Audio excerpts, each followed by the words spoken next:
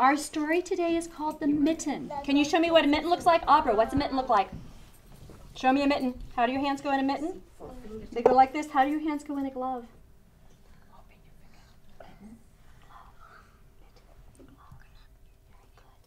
This is called the mitten.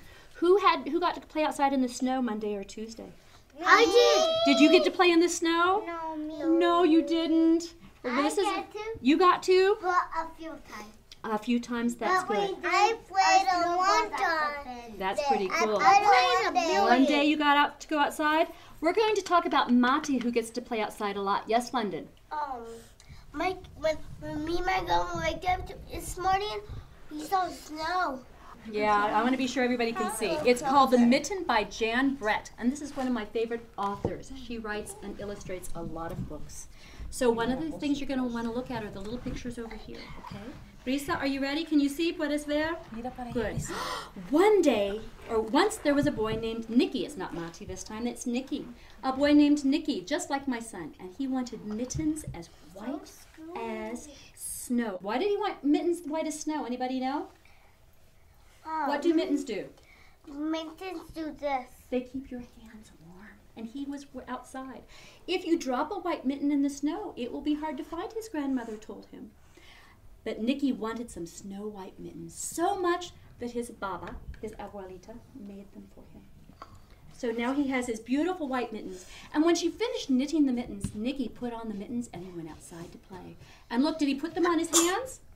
No. Look carefully because it's very, very tiny. Didn't say what is there? No. He put them in his Pocket. pocket. And guess what happened? One of them fell down.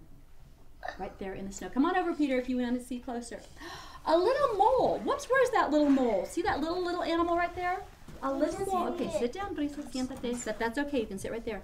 A tiny little mole found the mitten. And do you know what that tiny little mole did?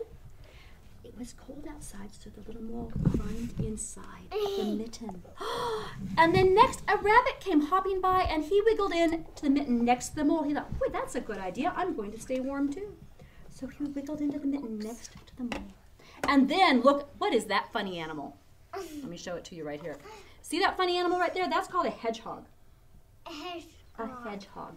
And the hedgehog looked at the mitten and the rabbit and the mole and said, oh, what a great idea. I'm going to join you. Brisa, puedes verles? Can you see them right there? What's the next animal that's going to come in? Can you see what that is? You can see that animal. An owl. Very good. My legs are hurting. I'm sorry. I need to do crisscross applesauce anyhow. Thank you. The owl didn't want to be left out, so the mole, the rabbit, and the hedgehog had to move over inside that mitten. What's happening to the mitten? What's it doing? You're right, Mia. It's growing. The mitten is growing.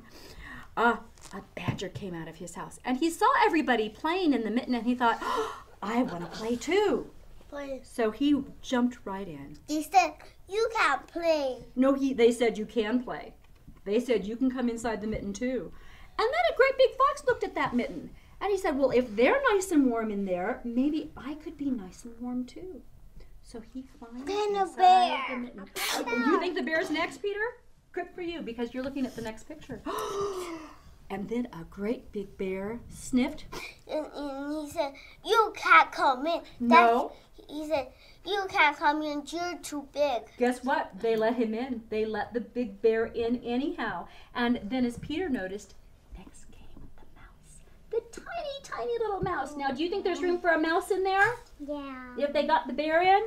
But you know what? The mouse went on top of the bear's nose. Right there. And look at that silly mitten. And guess what happened? The mouse got on the bear's nose. And he tickled the bear. And the bear went... What's the bear going to do? Achoo! Achoo! He sneezed and everybody flew out of the poor mitten.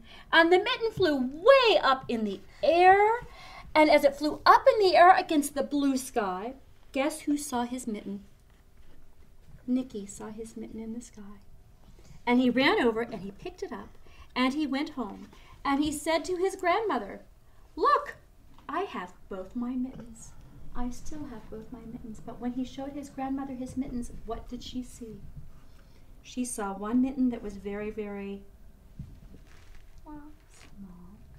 And she saw one mitten that was very, very Big. big. Very nicely done, you guys. Thank you. We're going to go do our small groups, okay?